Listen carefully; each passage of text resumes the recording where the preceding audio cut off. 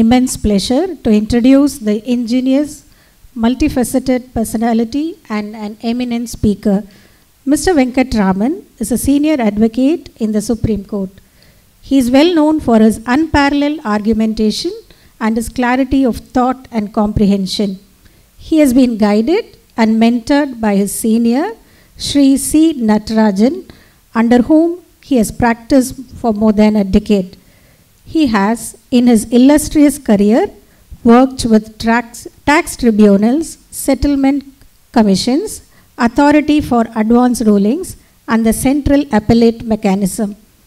Mr. Venkataraman has also appeared many a time on matters dealing with international taxation, transfer pricing, VAT, etc. His judgments have often won him intellectual praise and ardent admirers, many of whom are youngsters he has inspired through his lectures. With the blessings of his Guru, His Holiness Sri Sri Bharati Tirtha Mahaswamihal of Sri Sharada Peetham, he runs a Veda Patashala in Melamangalam near Theni, and he has also constructed a temple in Kodimangalam. It is this deep-rooted, unflinching faith in the divine that has enabled him imbibe all the essential values that befit a conscientious lawyer.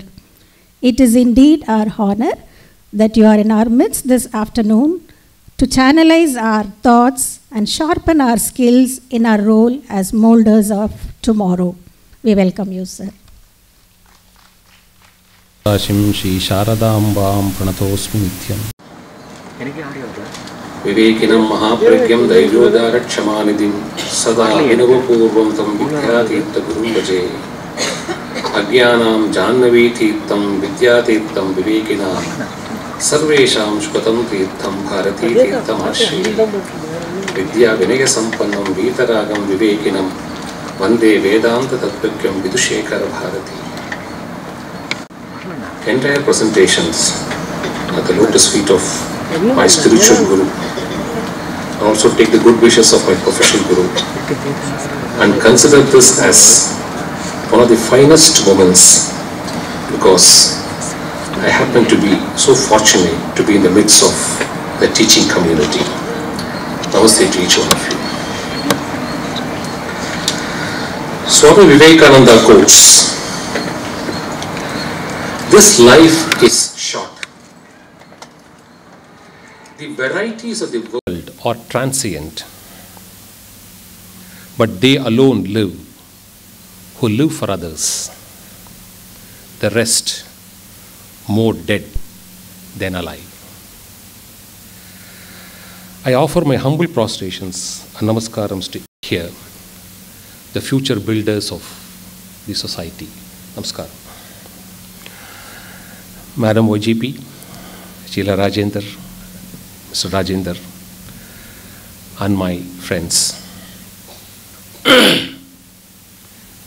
Changing times, that's the catchword. What prompted me first to think about such a topic? When they introduced me, could see the last clipping, would have seen the Patashala students in the presence of our spiritual Guru. About 60 of them, every year, about 10 go out and the 10 come in. About 60 to 65 children read every year. 315 days in a year, they are away from their family. Some of them come from traditional families which has been in this area of work. But most of the children come from broken families, drunken father, mother cooking somewhere, a heart patient, not able to make up even a meal. It's these children who come there. So about 315 days they are away from their parents. What happens to their emotional life is the question. So 3 of my cousins who handle the school, along with their spouses, they do the dual role of administration and being the parents for these children for 315 days. Otherwise, the children for next 10 years, as it comes here, 7 to 10 years, cannot and will not be able to spend more than 20 to 25 days or 30 days in a year with their parents. We have been watching their lifestyle over a period of 10 years. And when you superscope it in a larger canvas, this is not for broken families of Pathashala students alone. This now looks to be the order of the day. For the simple reason, both parents going to job is now no longer a matter of choice, but a matter of compulsion for ever so many reasons. So, both of them leave their homes early and return late. And we all talk about quality time, quantity time, all these sermons, discourses, more in the nature of talking. The child wants attention which he is not able to give. And after all, we do this. Why do we go out together? Because we think it benefits the child. But putting all the arithmetics in its place, the child possibly is not getting what is due to it, which all of us have got from our parents when we were children. There is no point in discussing the pros and cons. It'll take us nowhere. Whether to do it or not is not the question today, because there is a compulsion. Now, by default, these children fall into the lap of their teacher in the school for 12 to 15 years. If you start counting from the pre-KG, arithmetically it should be some 13 to 15 years, whatever is the case. So 15 long years, the child spends the most active part of the day in the school and with its teachers. This is a matter of fact. Now, what do you therefore have to do for the child is the question. Are you under an obligation to act as mothers or fathers? Is it your duty to do it? Why should you do it? Well, I'm here to do my work according to my rules of the game. Why not I play only the tunes? These are the puzzling questions which keep cropping up again and again.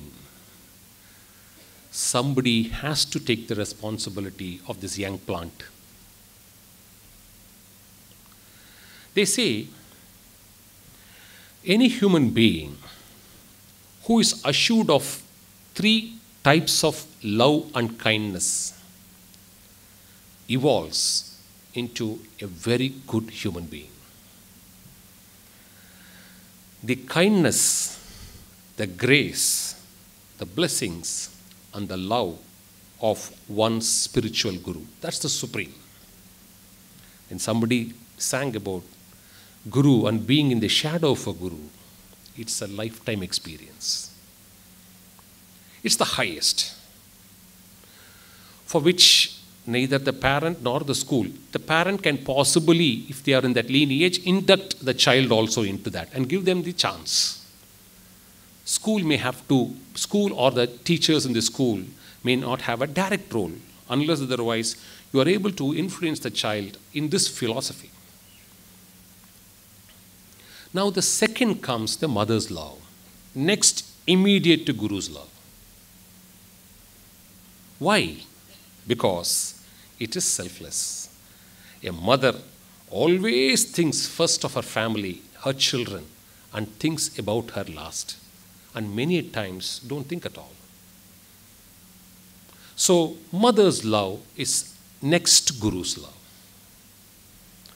And the third is the teacher's love. The kindness and love shown by a teacher to her students or his students.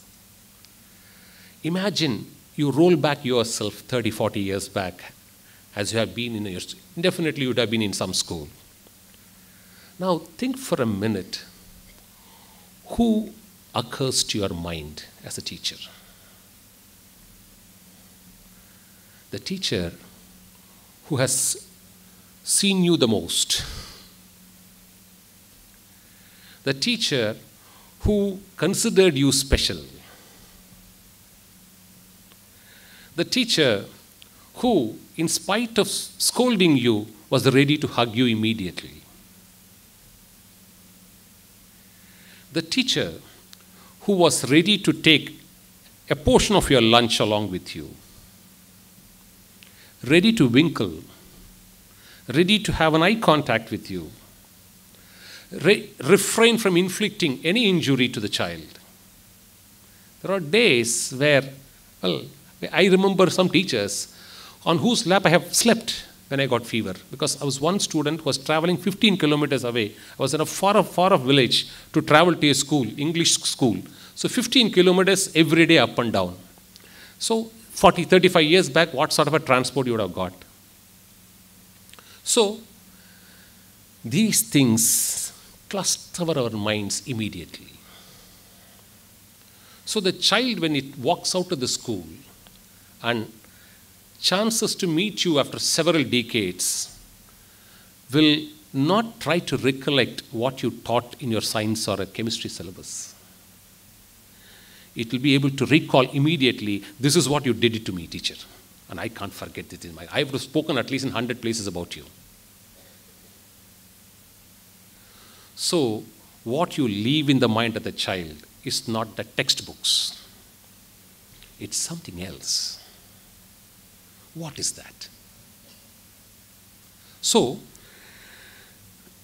these three loves cannot be compromised. And what is in your hand today is your teacher's kindness and love. That is very much within your hold. Now you are under an obligation also to play the dual role of a mother or a father to the child, because it spends its active hours only with you. Now, why do we say this? If we comprehend what our minds look like, mind is an intangible, but it does have certain parts. It's made up of certain parts. It basically has 4 chambers, broadly speaking. I'm not taking the philosophical parts today. I'll broadly refer those parts and then get back to the subject as to what we are supposed to do. It has 4 broad chambers called the manas, the feeling portion of the mind. The chittam, the memory portion of the mind. The buddhi, or the intellect, intelligent portion of the mind. And the ahankara, the ego, which identifies itself whatever it is doing. Manas and chittam, they go together because they are pair of friends. One is feeling, another is memory. It can recall, did you not do this to me that day? You recall 15 years back what happened to you. Because that's flowing from the chittam. Intellect and ego, they go together, broadly. Now, I want all of you to imagine for a minute a physical child, a child of your choice. Imagine the child as a small child and technically cut it into 2. Imagine that the child's mind and chittam is not emotionally strengthened or supported. It's not growing well. Imagine that side of the child remaining only as a child. And the intellect and ego keeps boosting minute by minute through our educational system. After 12 years, Imagine that child. A very small, tiny right hand. A very small, tiny right side face. Small eyes.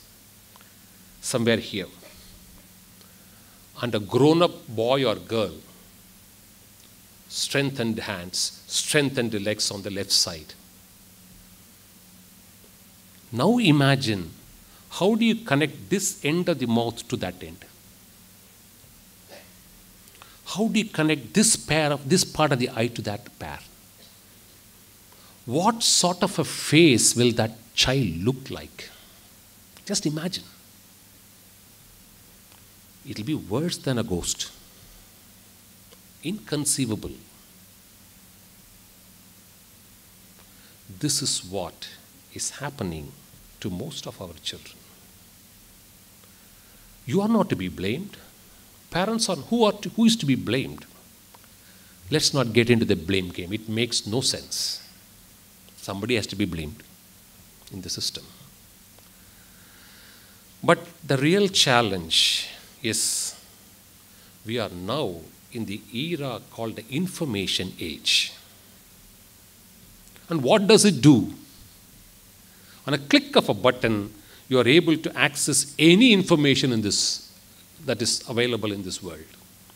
So access to information stimulates your intellect. In fact, overstimulates your intellect. Excessive information and overstimulation. This is the order of the day, and therefore there is a compulsion to ensure we keep who gives the most the facilities for a child to access the best information possible is now the race. So the child, one side of the child is being heavily loaded. It is not able to bear that weight. That's the kind of information they are able to access today. This is one. So this is this growth that is happening. Whereas its emotional side continues to drain and ooze out. Somebody sent one WhatsApp message a few days back. A child was struggling here and there to collect $35. Whoever comes, somebody gives money, she'll keep it safely. She managed to collect $35 in over a period of 18 months. And it goes to its father. I heard 18 months back you telling somebody that my salary per day is $35. Here is my $35. Why don't you be with me for a day?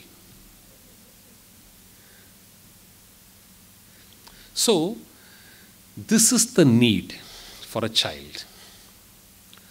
Now, some time back, as we were flying from here to Delhi, a young contingent was traveling with me, some off-site meeting in Gurgaon. So, young boys, young girls, all working together, they were freaking out in the flight. So, the lady who was sitting next to my seat was possibly pioneering that joy. When the flight just touched the base and started to move towards the parking bay, she opened her phone and called her mother. Has she got up on time? Have you bathed her? Did you feed her? Has the school bus come? Has she boarded the bus carefully? Array of questions, one after, even without receiving the answer, the question gets pumped. She's not waiting for an answer from her mother. And the most interesting part was, I have been telling you repeatedly, two identical tiffin boxes, one red in color, one blue in color. Daughter loves blue, husband loves red. Husband doesn't love blue. I hope you have not packed the tiffin in the blue box. She's so very particular because he won't eat. If you send any meal in a blue box, he won't even open it, ma. Then I could hear that. Come on, how many times you will be saying this to me? So this is how they try to balance their life. They need to be in the offshore meeting for 3 days on a Friday afternoon to say Sunday evening, and keep tracing it down as to how family is, because you have the technology to follow it up. So this is the kind of quality time they are trying to afford to their children. Full time, the children is only with you. So what happens if the growth is so lopsided? You don't give them the right emotional connect, and you keep pumping them excessive intellectual outputs to make them brilliant, make them number one. Now in this, we are in an era where you have only one slot, number one slot. If 8 teams play, all the 8 should come for number one. If somebody comes 4 or 5, it's a useless team. Somebody comes 8, he's unfit to play. That's the gradation world is now parked it. So none of us can change it. Please, this lecture is not an attempt to change all this. I'm nobody. And when the world moves in a particular direction, don't swim against the current. It is foolish. So this attempt is not to change any of these systems. None of us can change. It's so fixed, and it overruns us. So don't try to swim against the current. That's not the suggestion. But within the limited window, what we can still do, that's the point I want to drive home today. Nothing else. Now, in this lopsided growth, what is the ultimate output we achieve on a child? Swami Ranganathananda of the Ramakrishna order has contributed 4 volumes. He has written it in several small parts, compiled into 4 volumes, Eternal Values of Changing Times. It's a beautiful collection. It's about 3,000, 4,000 pages, but each one is 1.5 page, each article. So easy to read. Now, he brings out a beautiful distinction between individuality and personality. He says, a child minus right emotions becomes an extremely aggressive and assertive child, and will start fighting for its rights alone as an individual. It can never fit into the scheme of a coalition. It will keep fighting for its right. Anything it wants, it wants attention, it wants resources, it wants to be first. It will keep on drawing attention. So individuality allows you to keep fighting for your rights. You will never know what is duties, what is responsibilities, what is your obligations. It's a right-based growth. On the contrary, he says, if you evolve a child as a personality, and he says, what is the difference between individuality and personality? Individuality is sheer intelligence, smartness, cleverness, crookedness, etc., etc. You can add any adjectives to it. Whereas personality is a human being with a character and conduct. Character building. One who has a character in him or her becomes and evolves into a personality. And this is the basic distinction. Now, in our days, less homework, less stress. We were under stories. I still remember one of my teachers. She'll somehow manage some time to tell at least twice a week some English film that got released in those days. It won't be even accessible for us to go near the theatre. So she will come and narrate about what happened, how motor cars are prepared, how one motor car can clash with. All we'll have to only imagine in our minds. We could not have gone and seen it in the screens. So that teacher still remains in our hearts. So they managed within the syllabus all this. They could do it. You should have also been a recipient of such beautiful moments. So, this is the evolution. Character building. Building a person as a character. And he concludes, a person who is built with a good character understands rights.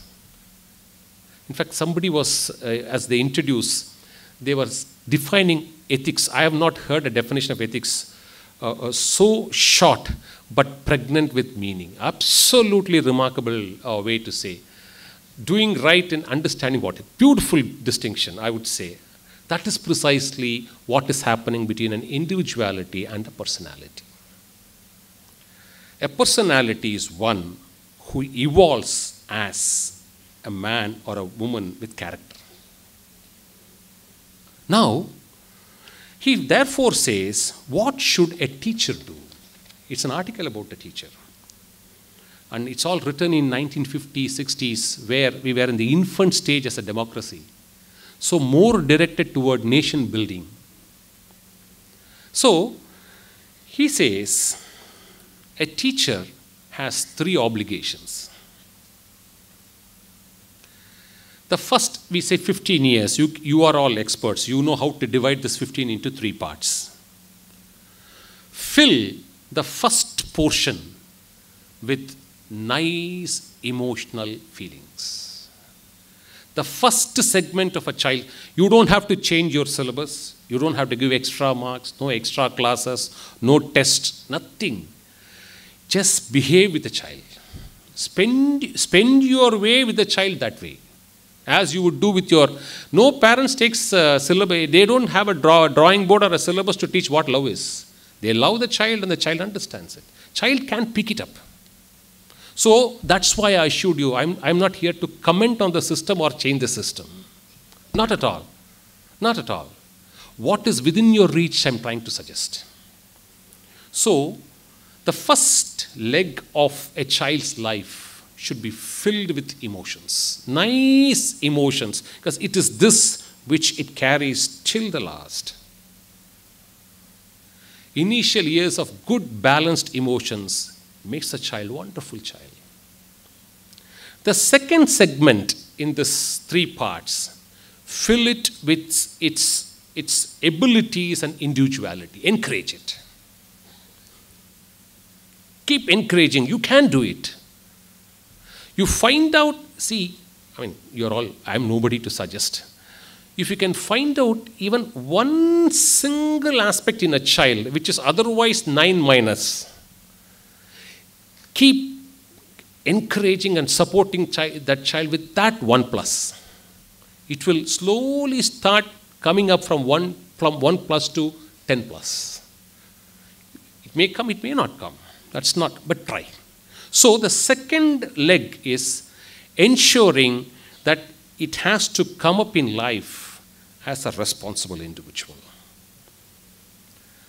And the last phase of the school life, ensure it has a sound character. The child has a sound character.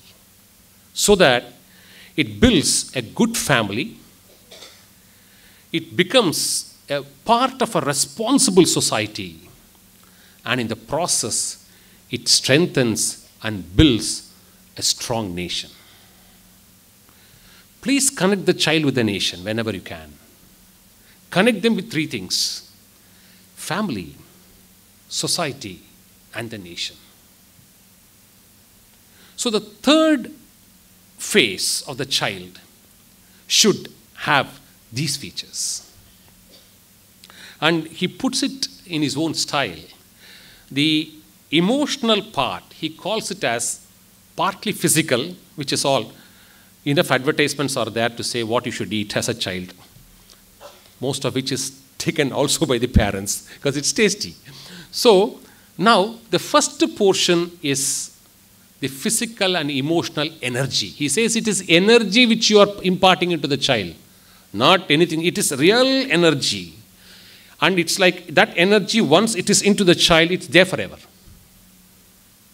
So the first part is emotional energy.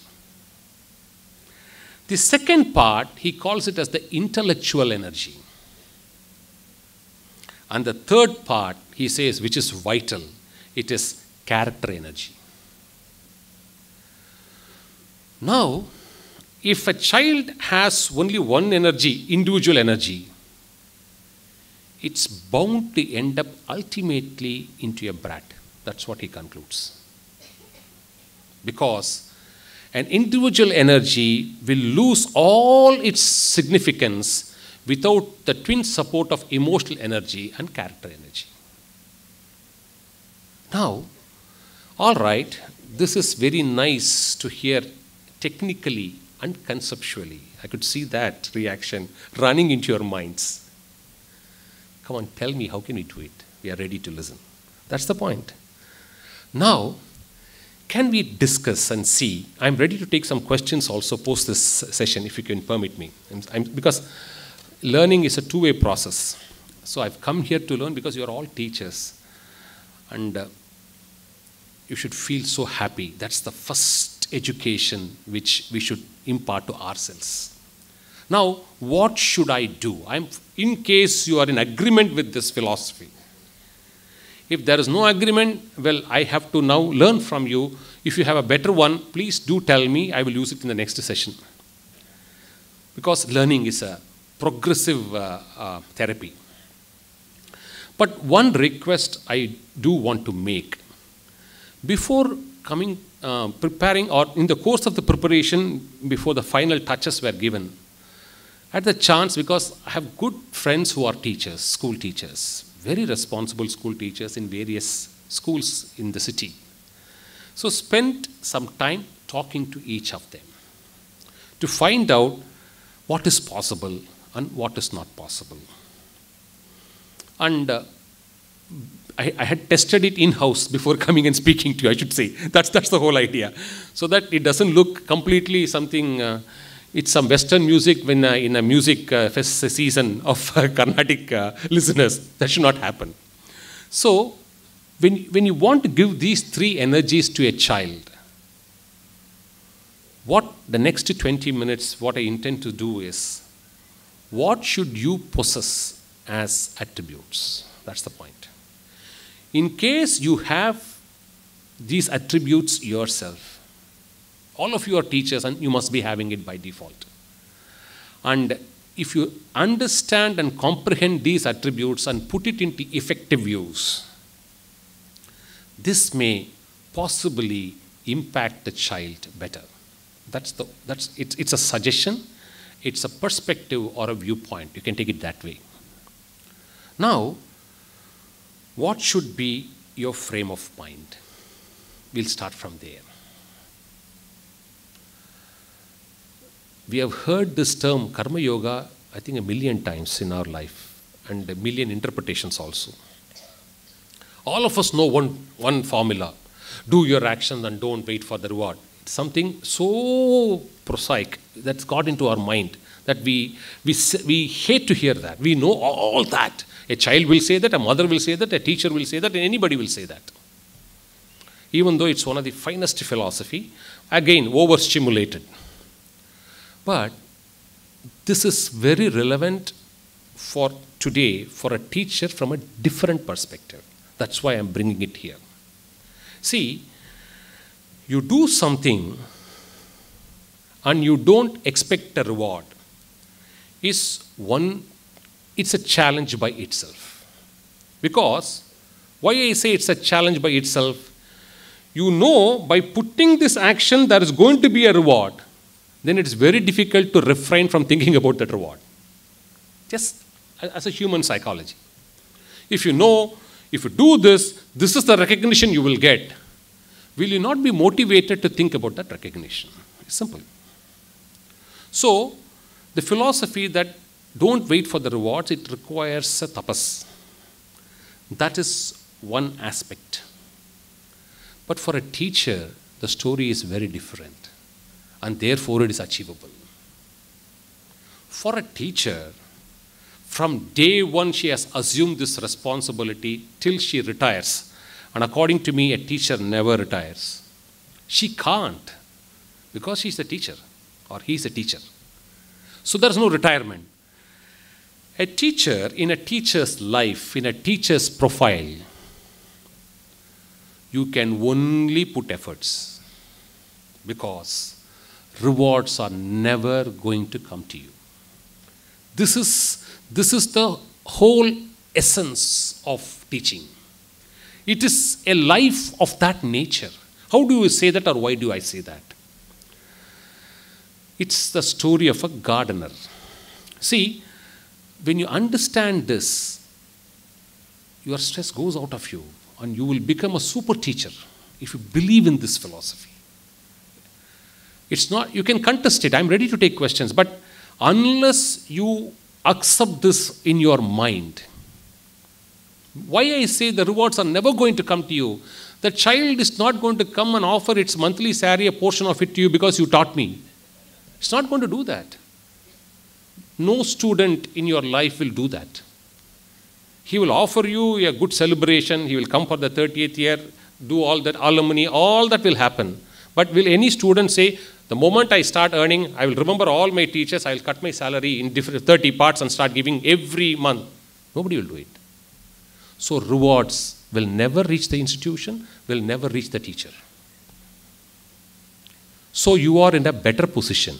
That's the point I'm trying to dive. It's not that you know rewards will come and you should not expect. That is difficult. You can now imagine rewards are not going to come to you. Be clear about that.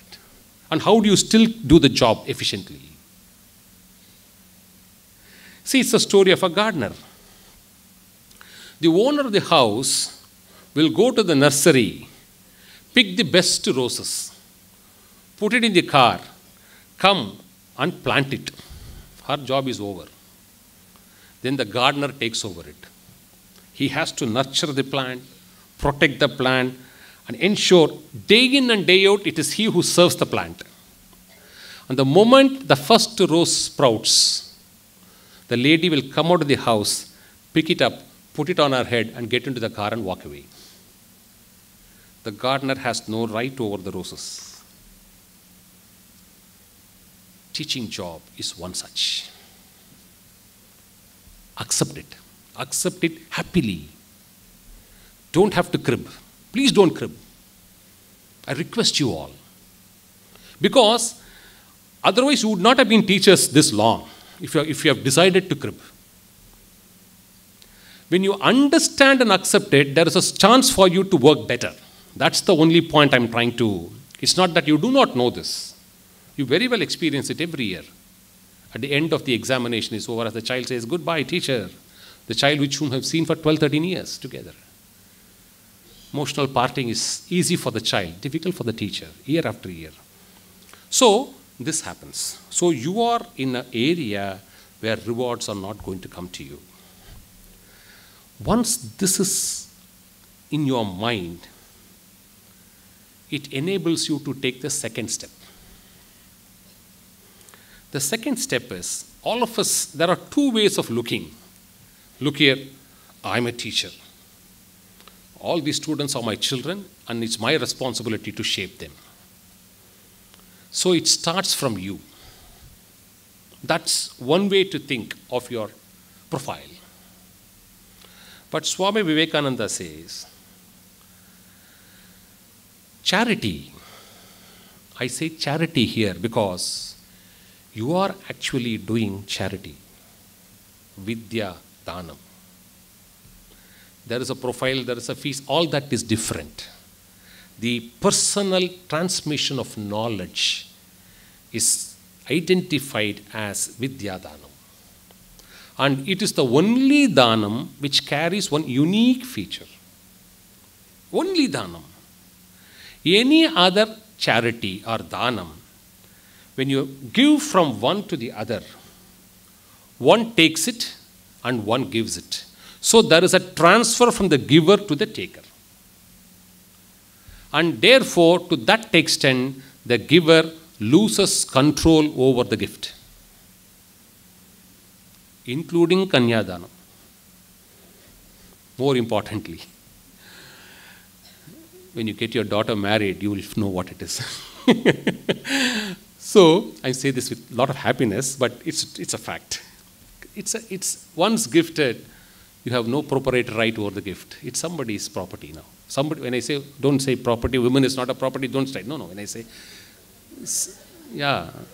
when I say, I'm a lawyer, so I use my for heaven's sake, do not even think. I apologize for having used the word that way. I apologize. Never meant it that way. So this is one way. In the case of Vidyadanam, it remains intact with the teacher in spite of transmission of that knowledge. Continues to retain it with him or with her. That's the beauty of Vidyadanam. Now, what they say in charity, there are two ways, because in charity, one is a giver, another is a taker. So, you can feel, I am a giver, and there is somebody to take. That's one way of looking at it. Swami Vivekananda says, then the purpose of charity is lost. It will not give the desired effect to the taker. If you're going to say, it is me who is giving that, it's going to first harm you to some extent, and also harm the taker, because that is not how you can gift when you choose to gift. There is a principle involved in even gifting. So Swami Vivekananda says, in any charity, when somebody is going to take from you, think for a minute, you are the most fortunate person, because God has sent somebody to whom you have the capability of giving something, which is a rarity. How many can give? World is a place to take and plunder. World is a place to only exploit. That's the understanding world is showing to us. World results are showing to us. Whereas in the case, feel so proud. That's the pride. When I say pride, it is not arrogance. Never. Feel confident. Feel nice. That as a teacher, God, if you believe in God, or nature, if you believe in nature, whatever you believe, has given me these beautiful years, because it sends me a bundle of children year after year to take energy from me. All this is all in Swami Vivekananda's words. If you change your mind in this way, that's why I said no extra syllabus, no extra tests, no extra classes. No. How you change your value systems. It's all there already in you. You're all trained teachers. Nobody needs to train you. All is this with you. Just align it in a particular way so that you look like a beautiful jewelry in the eyes of a child who reads under you. You should illuminate to a child. Swami Vivekananda says, you can illuminate. Every teacher can illuminate. How? That's the process. The first rule is, take it in your mind, you are a gardener. You can only nurture a plant. You have no rights over the roses. Be clear. The second law is, you are in a position to give charity, not take. The fewest in the world can give charity. The fewest. Only the rarest are picked for a charity job. It's a blessing to be in a position to give. So, never ever think that here are children who are coming to read to me, well, I'm supposed to do. Don't do it. Never do that. Instead, feel that so we will use it as you are the timely resource and the timely connect to a child who is going to stay with you for more than 10 to 12 years or 15 years of his or her active time. So, this is the second requirement which he mandates and gives a beautiful story in that volume. What do you mean by charity? Now, parents, along with their son and daughter-in-law, 4 of them live in a hut. struggling and starving. And the man somehow manages to bring some barley one day. And they prepare a small meal after a long time to eat. Suddenly, a guest comes into the house. Atiti Devo Bhava is our tradition. So the father offers 1/4 of the meal to the man. He says, I'm still hungry. The mother parts her 1/4 to the man. He consumes it and says, I'm still hungry. The son parts his 1/4, and finally the daughter-in-law parts her 1/4. The man says, my hunger is satiated, bless you, and goes off. That night, all the 4 die out of starvation. Now, as he brought the barley powder into the house, a few drops of it spilled over the floor. A mongoose rolled over it. It's a story from Mahabharata. A mongoose rolled over it. One half side of the mongoose became gold. And it was anxious to convert the other side of it also to gold. So it goes to the Rajasuga Yagam of Yudhishthira. One of the greatest yajnas portrayed in our epics. The kind of wealth that was distributed as charity. It said, it then goes and complains. I kept on rolling all over. My second half has still not converted into gold. The Pandavas say, why are you saying so? Look at the type of charities we have done all these years, all these days to complete this Raj. Nothing doing. Whatever you are given doesn't match with what these 4 people gave, in spite of the fact that they are going to die. This is charity. And I am yet to see, the mongoose says, I am yet to come across a charity of this order. Otherwise, my other half would have turned into gold. You are all placed in that position. You should conceive this in your mind clearly. Then start teaching them. You will teach from enormous strength. Instead of thinking, I am parting, God has gifted these children for me to enable to do something to this children's life. Have that in the back of your mind. Now, you go to the 3rd stage. Once you decide to conceive this as an opportunity to offer charity, you can do it in 2 ways.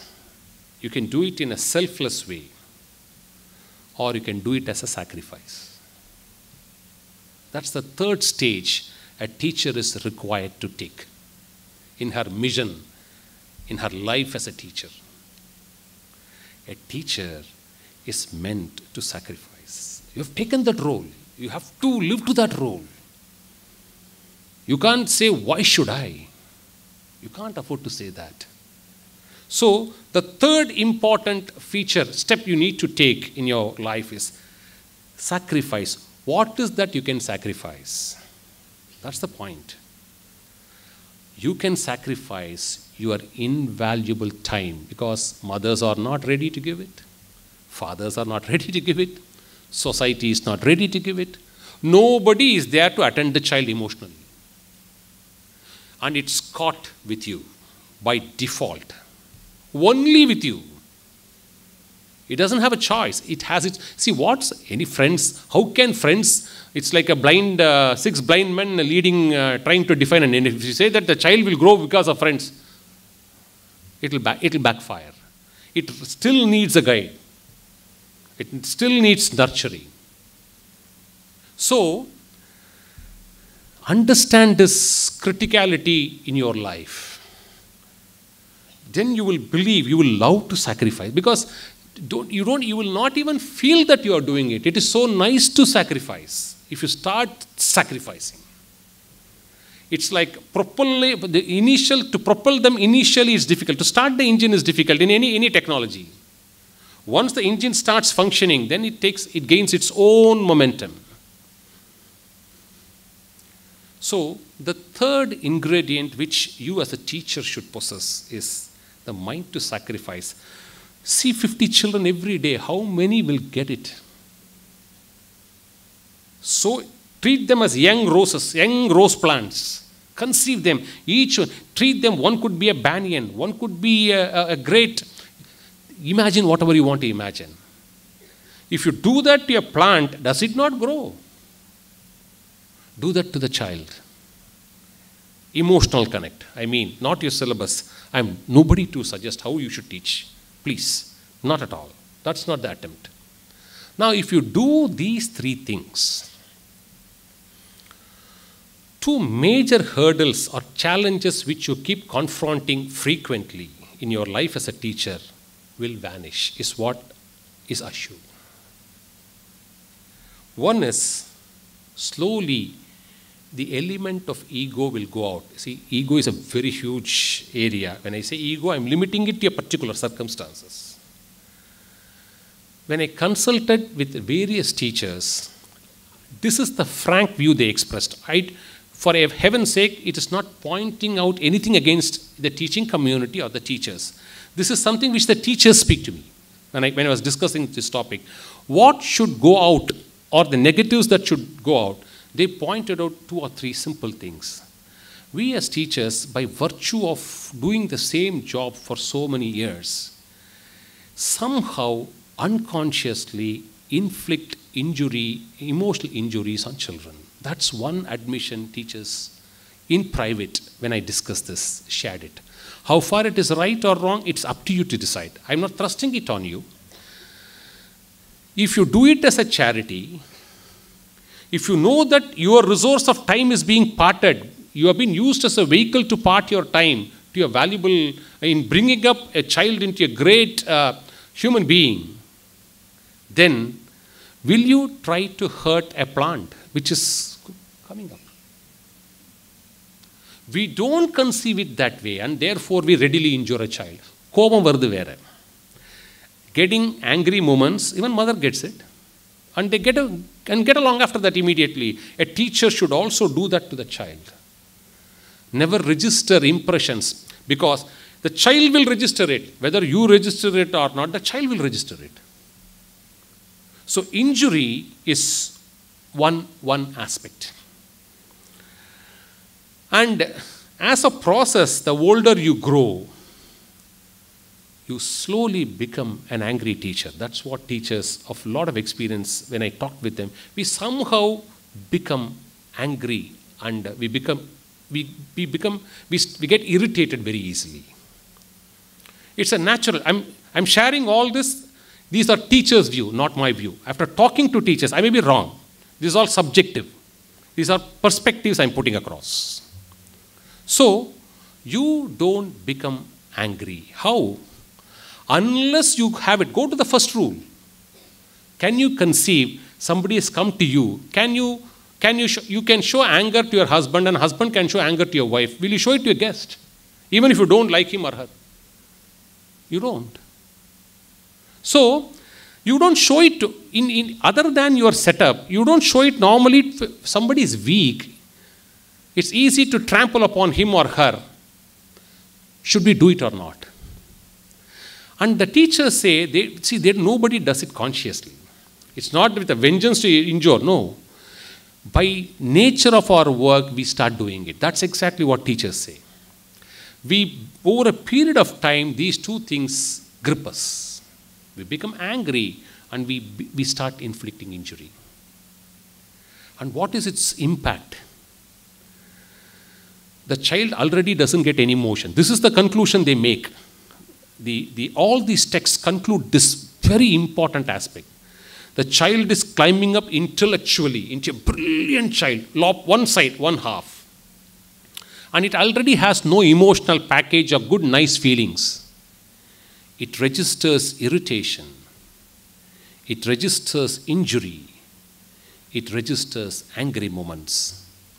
And an individual, a right specialist, one who keeps asserting, you see, they will get anger momentarily. Anger, jealousy, hatred kills a human being. You don't need anything else to kill a person. Self-killing. It's a slow self-suicide. These three negative qualities. And you must understand, you are involuntarily preparing the child into this trap. Because the child can't rebound. Can a child afford to shout back at the teacher?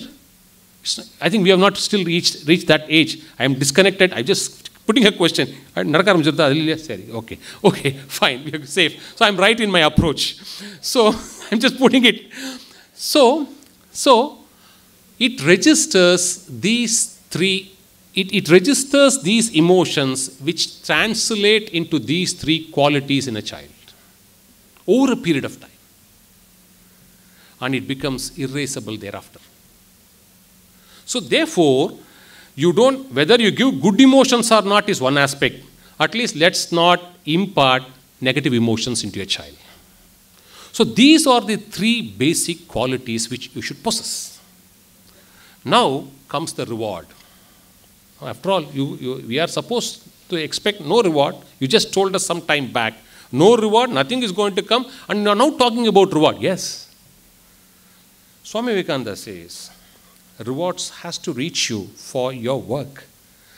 It's not the reward which a parent gives or a student gives. It's a reward nature or God, whomever so you believe, gives you. And what is the reward you will get? If you as a teacher do these three things in your life of teaching,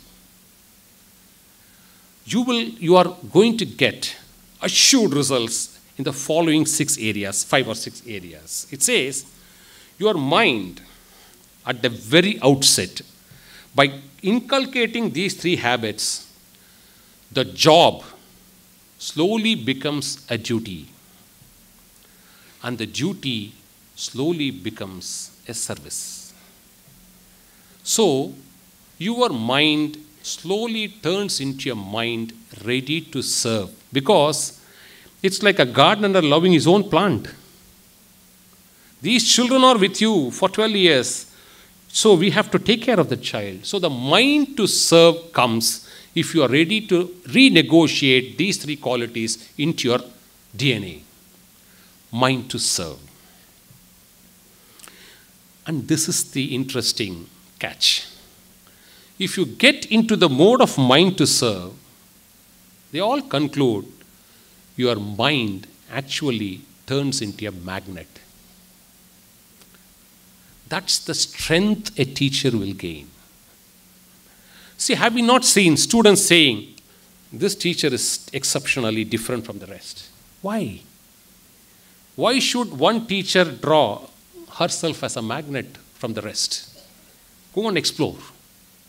Somewhere is she doing it as a service in her heart, from her heart. So, mind turns into a magnet. And once mind becomes a magnet, you start illuminating yours. You will radiate. You will radiate contentment. You will radiate peace. You will radiate joy.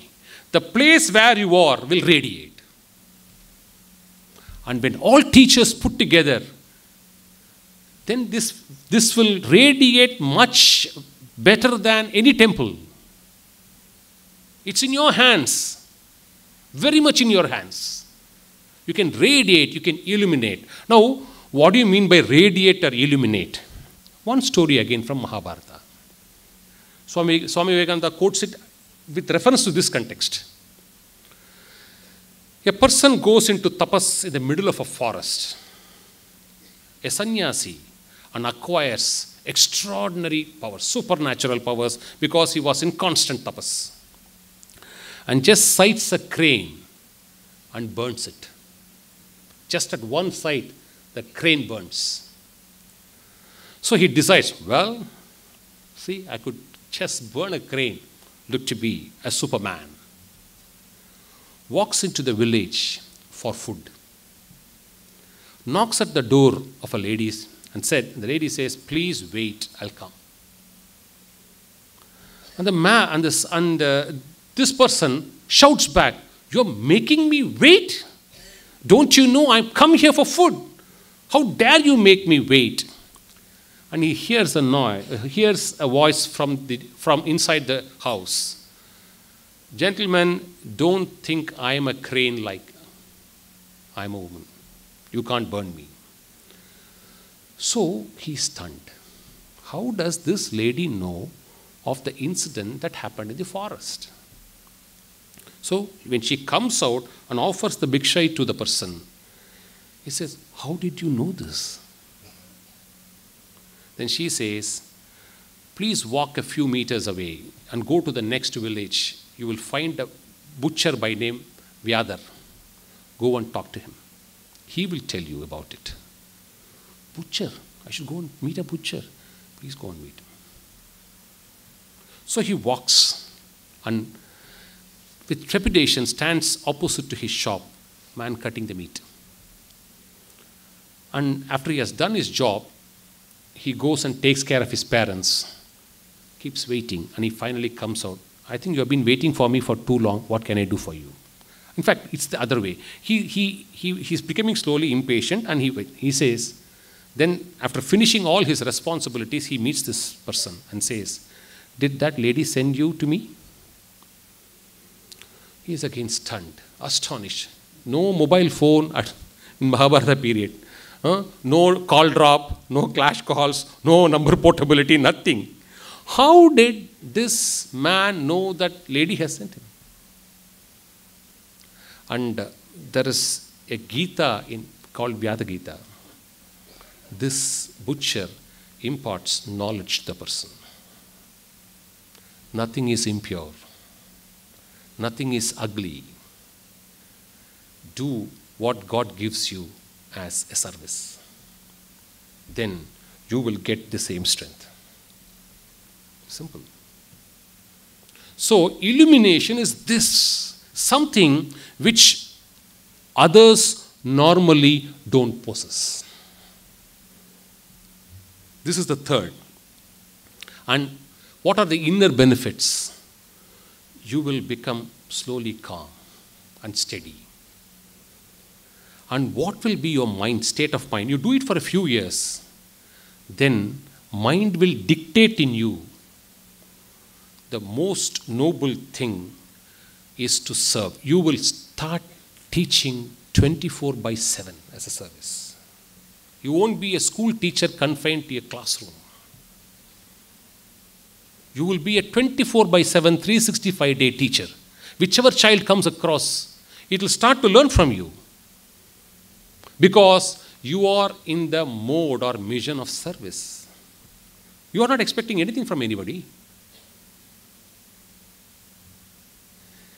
It is such a birth God has gifted to each one of you. Should we miss it or use it? And imagine, should we not build a stronger India? An India where children grooming up as individuals are not just individuals, but personalities. There's an element of, if you do all this to a child and it carries the impression with it, will it not in turn distribute it? It's a question of distribution. Energy, all of us know once it transmits, it's capable of being used by everybody in different ways. So, this is exactly what your role is as a teacher. Thank you, Sheila, again, for giving this. In fact, musicians prefer December for kacheri. I prefer December every year to speak one session in PSBB. Because if I can't speak to you, then whom else to? That's where I keep you in my hearts. Because this is one institution which is ready to experiment. So, this is my passionate request. And let me not conclude just with a monologue talk. I want to take a few questions so that if there is anything to be fixed, let us try to fix it together so that it benefits more number of teachers. And I have one more request, This will be uploaded, and in case you are happy about this, please do share it with as many teachers and as many institutions if you find it worthwhile. That choice is perfectly yours. So that let's try to reach. The whole singular idea is to evolve a better India with better community. Our children should not hate. There's no point in it. We should get this out of the society, and let's work towards this goal, to collectively and together with a sense of dedication and with a mind to serve. It was wonderful for me. These moments are golden moments in my life. I'm looking forward to taking questions, please.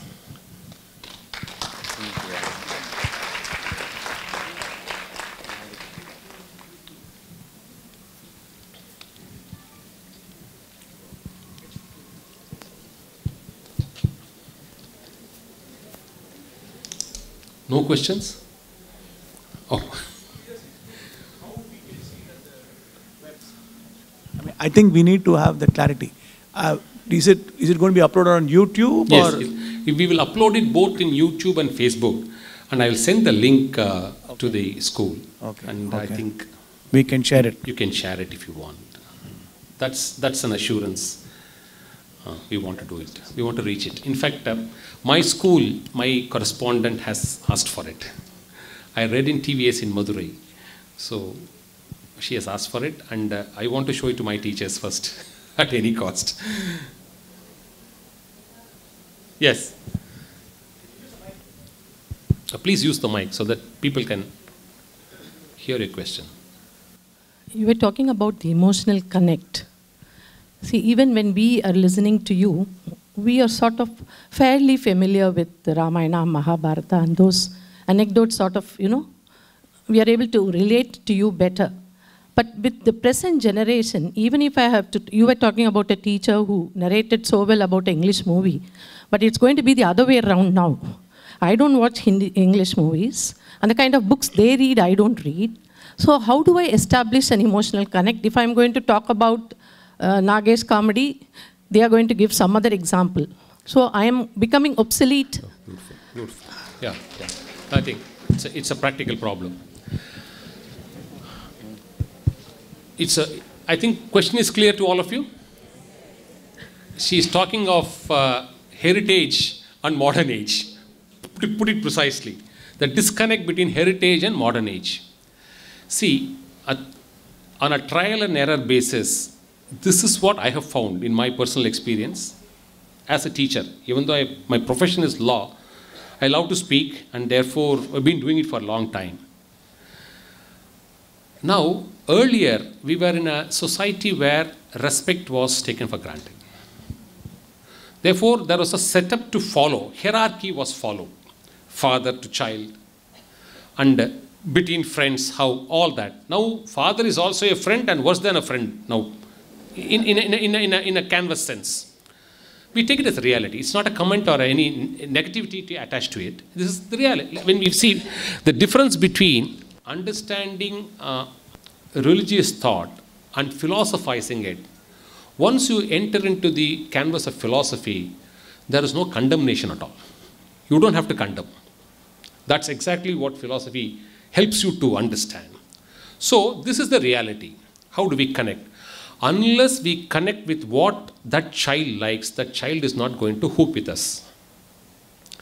This was the technique my teacher applied 40 years back. She thought these guys cannot see English movies. None of them can be exposed. So she exposed us on something which we did not know. The essence. Today, everything is available in a computer, you can say.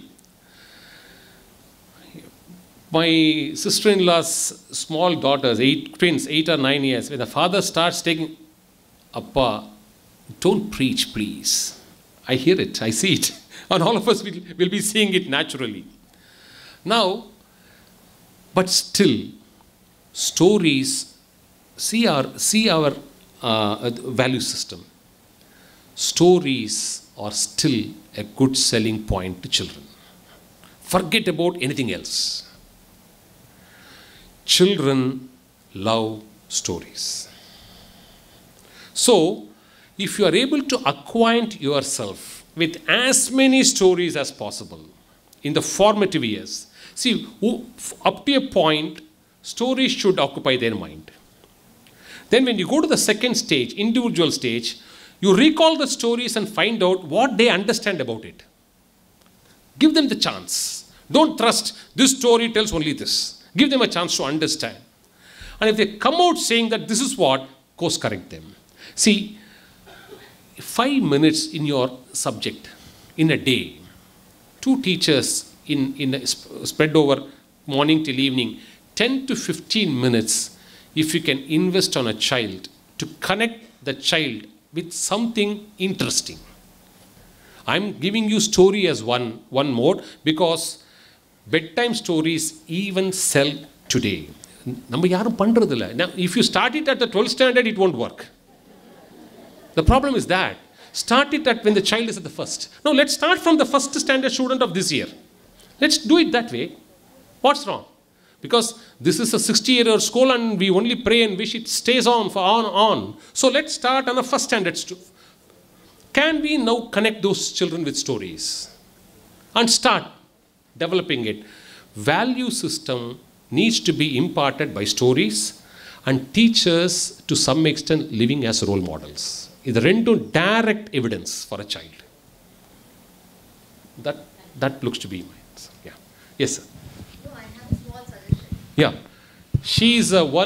She's my friend, and both of them, they help various educational institutions with aids, applications and aids. And I requested them to come and listen to this lecture. They've been doing it extensively in the last 2-3 years. And so many schools find it extremely nice to integrate them with this apps and all. I think, have I understood you correctly? Yeah, thank you. See, I have a small suggestion to that teacher who asked, there will be a disconnect if they are from a different generation and the current students are from a different generation. Why don't we look this way? Why don't we listen to the students what they say? Instead of we narrating some stories, why don't we listen to what the students say? The student may come up with a different story. They can come up with a Harry Potter story. The teacher can take interest and spend a few minutes of her time listening to those stories. Even my daughter, she's a Harry Potter fan. She at times tells me, Mama, in the story, in the Harry Potter, this character comes and says this. I am not able to connect to that story at all. But still, I act like as if I am listening to her. Yeah, I am able to get that emotional connect with her. She thinks, yes, Amma believes Amma likes this story. She talks about the voice competition, the music competition that is going on in American televisions. I am not able to connect to that Western music at all. But still, when she is asking me to listen to that YouTube channel, I keep listening to that. Even though I am not getting that connect, but I am able to establish a connect with my daughter. In that way, the teachers can establish a contact with the students. They can very well connect. I think the concept, we'll pick the concept. The concept looks to be the child wants attention. I think that's the message you are trying to, we'll put it in a conceptual frame. So, we have never done it when we were students. See, the point which she is trying to drive is that. The teacher will come and teach. Whatever she teaches, she's virtually a god to us. That's the way we have conceived a teacher-student relationship in our area. But today it's different. They want their point of view to be understood first before you can open up. I think that's a brilliant input which we should factor in our mind. So, but one thing, this giving, as she rightly said, I keep pretending to listen. You can't derive a moral out of that every time. Because what sort of a moral can a young child bring as a moral story? It may accidentally bounce on a moral story. But it will only bounce on things which attracts it. Listen to it patiently for a while and then pat it. All right. But use that connect to educate the child more. That is only a connecting point. But that connecting point will not happen if you don't attend on the child. That's the message. Second point. Good. Yeah. You wanted to ask something. Thank you. More of a statement than a question. Of course, the connect point is very correct. Unfortunately, today's type of music, if we listen to, we'll be completely destroyed. Unfortunately, the type of music you and I grew up on is completely different from what we are getting today in terms of music. We listen to nice music which had some raga, melody, bass. Today there is a song called Marana Mas, which is what is the most popular song today. I have listened to this because I wanted to see what it is all about. I can guarantee you, if you get into the song for more than half a minute, you'll go mad. It's that bad. Anyway, that's not my point. My point is, sir, you're talking about teachers and the connect with the students, and most of the points which you're mentioning, I'm fairly proud to say that PSBB teachers possess so many of these points, which is why PSBB is where it is today. And obviously, the inspiration for this comes from the founder, who's not come here this afternoon. She's really, I mean, I've grown up with her, so I know how she is. She's the one person prepared to experiment the most. She's the bravest person in the school. It's actually a risk with her. She'll come out with some idea which students would be very happy if implemented. That's the type of person she is. The problem in the situation, as I see it, is the disconnect between the parent and the student, and the parent and the institution. This is my observation, because what is happening is, unlike before, 40 years back or 45 years back when we grew up, parents trusted the institution, trusted their teachers. So they never questioned. They believed that the teacher is doing something good in the institution, let's trust them. Today, one is these parents are half-baked knowledge, frankly speaking. So they think they know, but really they don't know. There are parent representatives here. I'm speaking on behalf of them, and they themselves are students of our school, so they know that. They think they know. Secondly, there is a lot of criticism of teachers by parents at home, which is seeping down to the students, and that is a wrong thing just happened. I think as I said, it's not a question, it's a statement. No, it's a sensitive. What is needed is sensitivity the parents a lot too. See, when we are in a process of trying to resolve and move forward better, we should sensitize issues. See, I carefully avoided the parent segment today because I'm talking to teachers. But nice you brought the connect. Otherwise, if I volunteer, then with parents not being here, it will be a violation of natural justice talking about them behind their back. So I should be sued for that. So I wanted to avoid that. Don't want to speak behind their back. Let me do one. I think, madam, you should arrange one session for parents then. We should talk to them. That's one. See, anyhow. Again, let us conceptualize. Why is this happening? If we go to the concept, then possible remedies we can think of. Why this happens? Today, we are in an era of outsourcing. I have outsourced my child to the institution. The institution should deliver a product to me. And you are all product builders. So, they don't want to take any manufacturing defects to their count. They only say, any defect at your end is a manufacturing defect. Because whole manufacturing is happening only here. Because we are not doing anything for the child. So, and you put further trust. Why does this happen? Both of them go to work, and they work as bosses or as employees. And it is all right fighting against right. See the mold. Let's understand how society operates. So that, see, condemnation or blame, you also did not blame nicely. That you have put it nicely, the problem. See, put the problem, we'll find a solution rather than doing a blame game. So they are under a compulsion to react like this because they are in that genetics most of their active hours. Whole world has turned into right society. No duty, no responsibility. Why? If the milkman doesn't come if he comes 5 minutes late, he's fired. We do it. If the driver doesn't come on time, he'll say, I'll have to find out a next driver. Now, little realizing, he's a most specialized skill today to have a driver. You can find out a good teacher, but not a good driver. Responsible. See, this is what is happening. I will, listen to me. This is my view. Take it. I'm not come here to listen to you. That's the approach. Parents are thrusting on an institution. As I walk, this is exactly what I listen to responsible teachers. Now, it is difficult to educate parents, even though they are educated parents. We should understand that. Because they want results. You have to, I'm not able to come out with a ready-made solution, but one thing, sir, preaching any knowledge with a child works, not with a child's parents. It's not going to work. We'll have to bring them around. If we can take an assertive stand, this is the way the child will work with me because it's in an institution, don't interfere. That's one technique which works with anybody, because in a right-based society, if you assert, and if they know your assertion cannot be outbeaten or questioned beyond a point, then they will start to withdraw.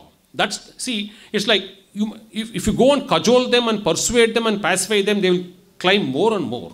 They will demand more and more. So we'll have to say, this is the system which we want to follow. If you want to add value, come and add value. If you want to shout at us, then leave it to us. It's our business. Whatever we produce and give, you have to take it from us. Somewhere, the institution has to take an assertive stand. This child is now our custody, and we are trying to do the best to the child. And these are all the factors which display that we are putting the best efforts. So, if you don't fit into the scheme of things, you should leave it to us to see how we can fit in. You can't come and tell me how I should teach. Then you better come and teach for some time. You apply leave 1 week in a month and come and join a school and do free teaching because you are able to say that I'll handle it. We have to handle it with slight amount of assertion. That's the best way. I think you have, yeah.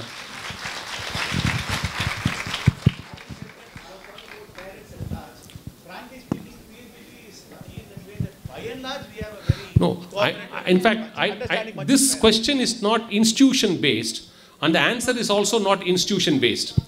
It is about what is happening now. Even, see, if the trouble comes even from a handful of them, it's not good. That trust, the loss of trust, if you start questioning the system, because you are, to put it a little more frankly, what is this outsourcing? What does outsourcing taught to us? I pay you, you should render service. So, by me, how do you deal with emotions that way? You can deal it with products. You can take a product, I'm paying you, I want this quality. How do you deal with emotions? How do you deal with human minds? This way. That is the challenge a parent should also understand. Yes. Sir, with the changing times, the challenge we face is the change in the value system. Even the friendship has a different value for the set of students and for us. So if you end up counseling the children, we can't go their way and they will not come our way. Landing in a dichotomy of value or conflicting each other. So how do we handle this situation? So I think I'll put it this way. In fact, one of the social reform... I would like to add to that before what Madam is talking. I'm also an alumni and also a parent. Completely accept with what Mr. Rajendra is saying. And vindicated now. No, it is very difficult in today's times because the emotional connect that you're talking about, children are more emotionally today connected to, I think, internet, and digital media. And their, as they say, their social technology that is there, we are not able to relate to it, they relate to it better. Sometimes I even say that, no, why do we even need to send a child to school? They learn everything on the net, and otherwise, other than school. I'm a very proud student of this school. I am an alumni. So if you could throw some light on what Madam is saying, I really see this happening. that the value system, see, all of us, like how we learned Ramayana, Mahabharata, most of us here would know it. But today's children don't know. And since most of us knew the same stories, we could imbibe the same values and the systems. But today's children don't know this, so where are they going to get their values and systems? Fortunately, please throw light on that. Thank you. Whether it is light or darkness, you will decide. But I can throw that, I assure you.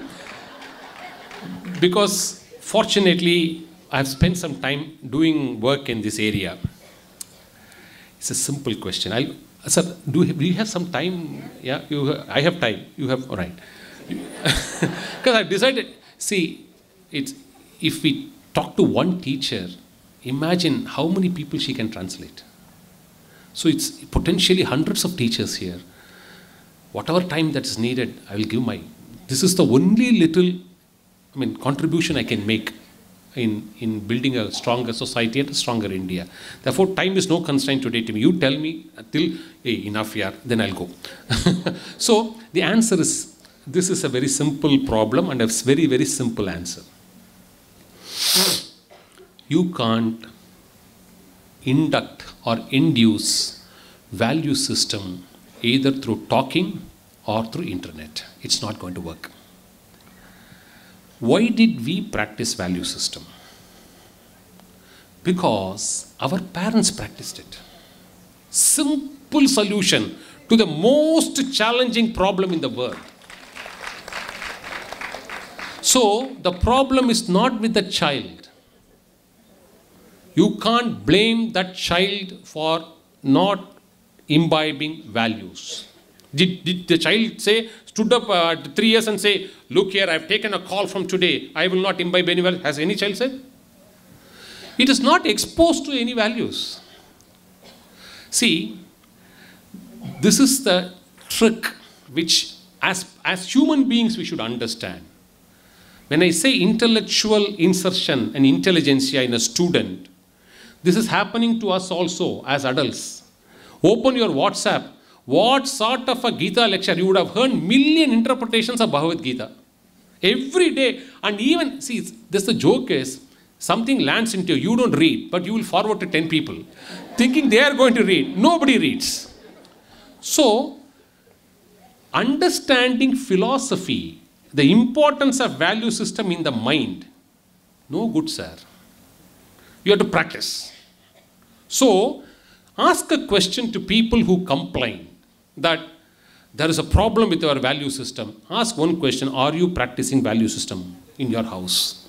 See, we have, most of us essentially belong to one particular religion which has every month some rituals.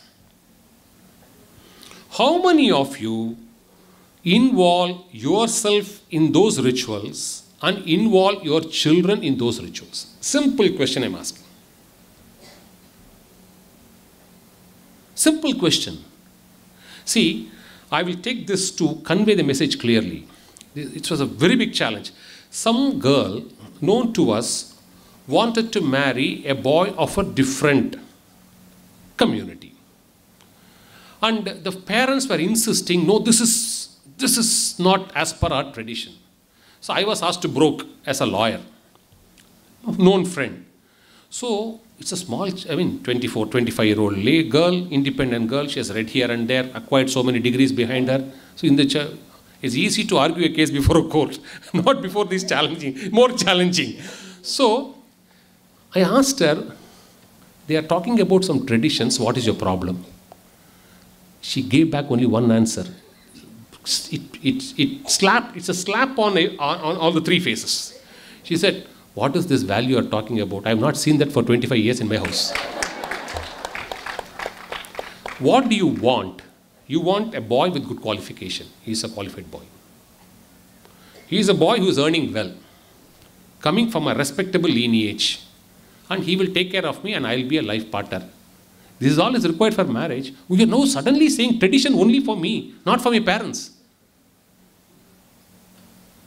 So disconnect happens because of giving up of practices. You can't, and how can school substitute as full time?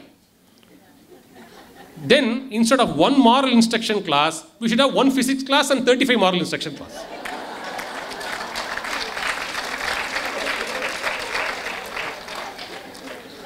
So, now this is the problem. Now come to the solution. Let's start today. Let's start, see, what has time lost is time lost.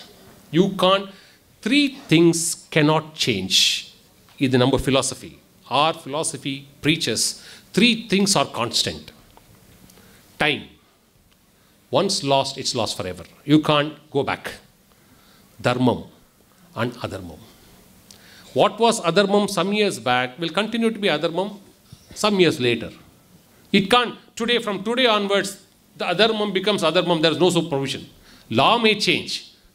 Don't go only by the social civil laws. I'm talking of the traditions. In traditions, these three won't change. Therefore, let us start even today. Can you do something to connect with your child? See, you can say, I have your child might have been grown up, you would have gone to college, so disconnect. Wait for a few more years. Let a child be born to your child. Catch him. Let's do it. Let's do it. Somewhere we have to do it. Before that, you prepare yourselves for that journey.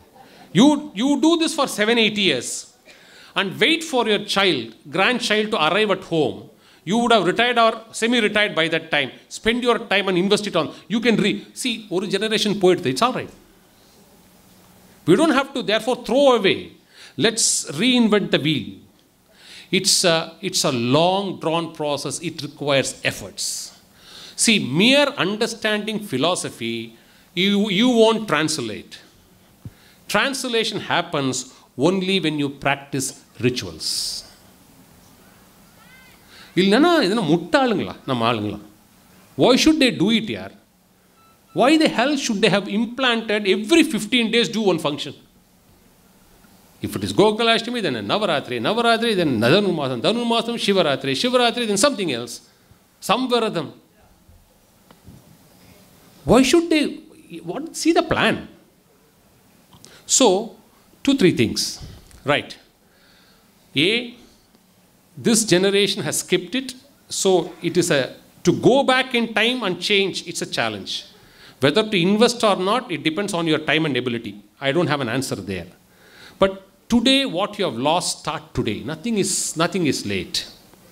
Nothing is late. You can start today. So what can the institution do? Institution can only give concepts. See, it can tell a story to connect on Krishna Jayanti. But if your house doesn't celebrate Krishna Jayanti, how does the story have a bearing on the child? A teacher tells the story during Krishna Jayanti and a Krishna Jayanti program is performed in your house, it will connect. So it requires parents' help. Their institution cannot do. You can't outsource value system to an institution. It is essentially a home job. And a teacher can impact. Don't make a teacher a value system teacher. She has to teach other subjects also. So we can't burden the teacher or the institution. This is my answer. Yeah. Anything else? Oh, yeah.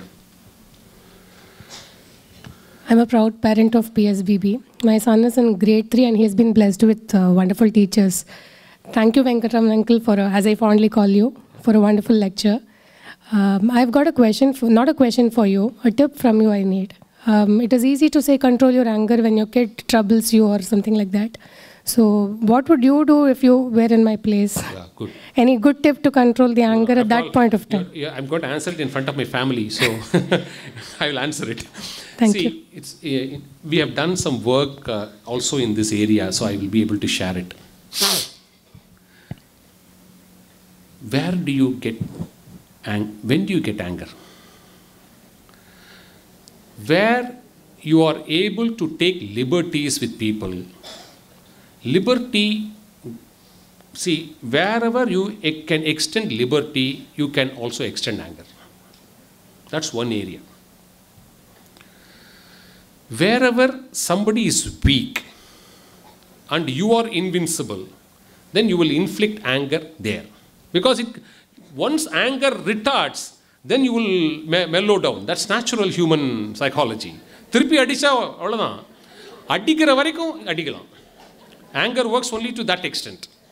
So, these are two major situations. Either when somebody is weak, you keep crushing. Or when somebody with whom you can take liberty, you can take that extra advantage and shout. It happens only in these two. Now, in the case of liberty, if you want to exclude anger, then you must also exclude liberty. I'm talking because this is in a very, very personal sense with family and such relationship. It is very difficult to run a minute-to-minute involvement with your spouse or with your child that you should not be angry. I should not show anger. You will show anger. And you must fight and then resolve it. And in whatever way it takes the shape to resolve, you should find a mechanism to resolve. It is not that easy because otherwise you have to give up liberty with your own husband. If you say that I will treat you as a friend, you won't be angry. Can you take your friend for task every time you want? You can't. Whereas you can take your husband and your husband can take. I mean it both ways. Again, it's not one-sided. I mean it both ways. He can take it because can he take it with his women colleague in the office? He won't. She will go and complain. So it goes with, essentially it goes with liberty. That's one area. அது வந்து suffer பண்ணணும், handle பண்ணணும். It's a different ball game. But in the other area where you can crush, I think that is dangerous. That is exactly what, especially in a teacher in a school, it can happen. Very easily it can happen. Now, how to get over anger? See, there are only two things. First, let us understand the concept and see how we can practice it. Anger is classified into several categories. One, outburst. By nature, somebody outbursts. That's one. Second category, there are people, when they shout, they realize that they're actually shouting. 3, there are people, after shouting, they settle down and think that they have shouted. 4, reckless guys. They keep shouting whenever the occasion arises. So, if your mind thinks about that you are angry, that's the first step you have taken in conquering anger. Mind has to first accept a mistake, otherwise mind won't change. And acceptance is the starting point for mind to do any change. If it's not accepting a point, it won't change. Now, if you start accepting that, there are only 2 ways to conquer anger. You have to develop tolerance and you have to develop patience. These are the 2 tools which can hit at anger. These 2 tools, if it is not in your DNA, then it's a challenge. Because DNA can change, it's a different science. But normally, values, traditions, family, if you are lived a collective emotional life, it depends on the circumstances in which your anger has shaped. If you are with a group of people, if you have been, then even if you're anger, you will be tolerated. And if somebody is angry, you will tolerate it. So anger or a 2 tools is only patience and tolerance. My recommendation, this transformation, only a spiritual guru can do it to you, if you believe in that. Because this is a genetic transformation. Otherwise, you should mentally work rigorously to become patient. It's a lifetime. Where is the time for you to think of your mind to know that you should be tolerant? This is the challenge on anger. At least I have clinically understood what your problem is. One sect is very difficult to solve when it comes to liberties. In the other sect, wherever you can crush, you think twice whether you should do it. Anger is a dangerous disease. It first kills you before it hurts somebody else. And the second degree is jealousy. And the third degree is hatred. All the 3 first kills the person from whom it stems before it chooses to hit somebody else. They should be given up. There's no compromise. Yes.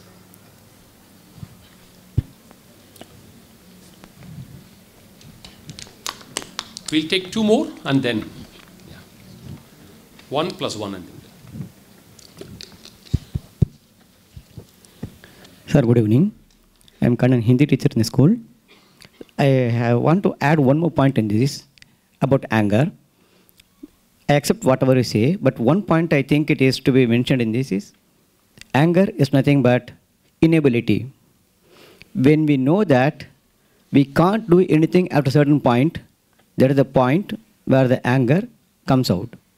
Once we know about it, that we are unable, we cannot do anything, then anger comes. Let us enable ourselves. Yeah. Then anger will go out automatically. Once you know that I am incapable of that, let me resource myself so that the anger will never come. That is what I practice. 10 years before it was different. Nowadays, I am very clear about that. When you know that you cannot do anything over that, keep quiet. Just like as you told, patience and tolerance definitely helps me. But inability is the main driving force where the anger gets birth. Thank you, sir.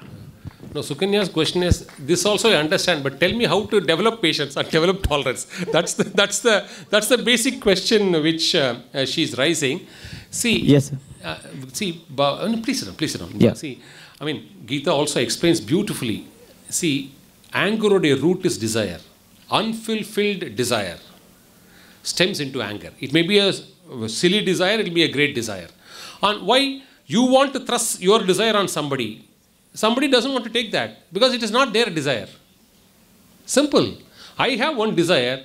My child doesn't agree with that desire. Will he or she not revolt? They will revolt. And when they revolt, you feel my child is revolt, then this is how. So this is what Gita says. So anger's basic point is unfulfilled desires transfer into anger. Either conceptualize, we can keep conceptualizing it.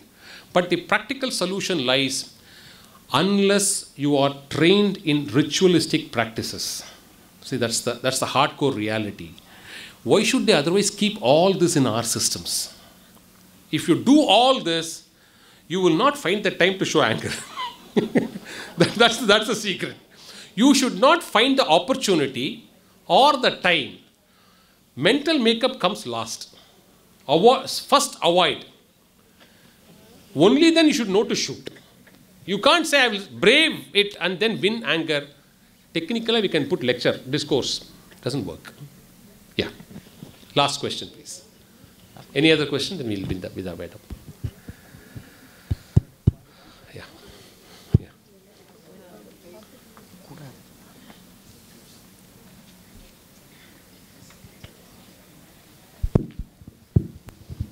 It's not coming from the teachers, again, from their point of view. In today's society, forget a school alone, general society itself, both tolerance and patience are seen as a sign of weakness. Because we have become a right-based society. Especially so in a classroom, probably. I do not know how it is in PSBB, but where I studied, which is many years back, it was an all-boys school. Especially so there, if a teacher showed patience and tolerance, students took it as a sign of weakness and actually retaliated and made the teacher suffer a lot for that as a group. So, in such situation, for a school point of view, sometimes is it okay to get angry without... I think you should not... That was my question. No, this is a sign of weakness. You should not even seek a permission. See, the beauty of a teacher is, an angry teacher is also a loud teacher, you should believe. Because what follows after that angry moments matters the most for a child. That's the man. With a child, it is easy that way. Because child is always like a clay. You can keep shaping it now and then the way. You find out something is wrong. The child cannot be brought to sense of reasoning. It'll still stick on to say that the teacher has heard. But there are a million ways of cajoling the child after that.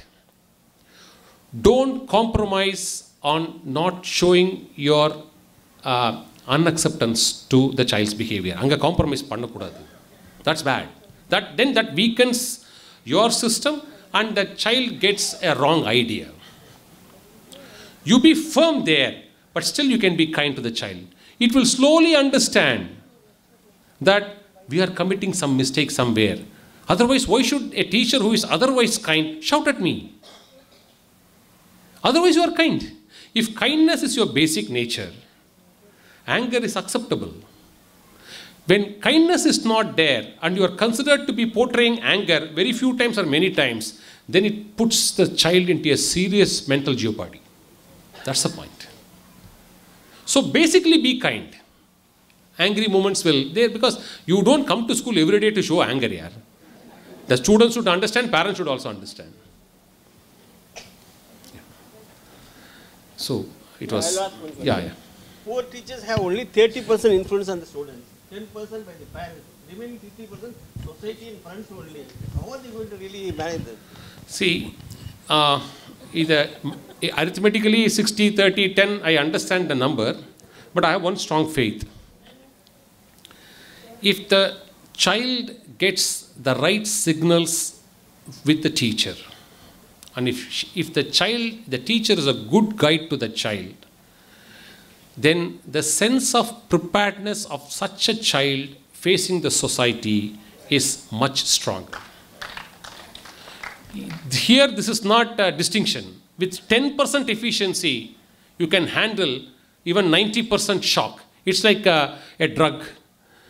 The potent drug will be only 1%. 99% will be filler.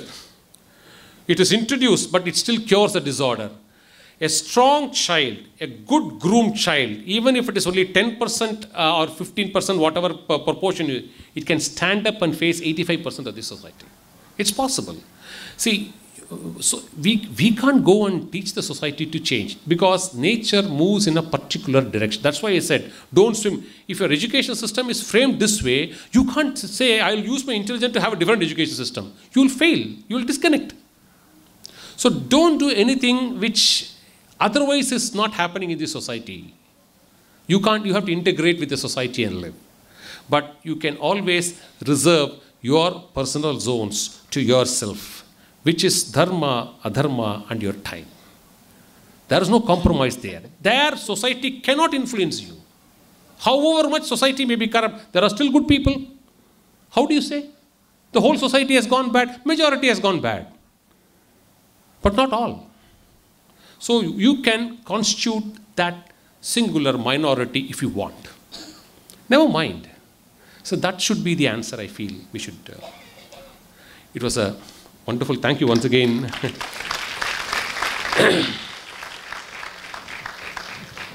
Looking forward to December 2019. Thank you so much.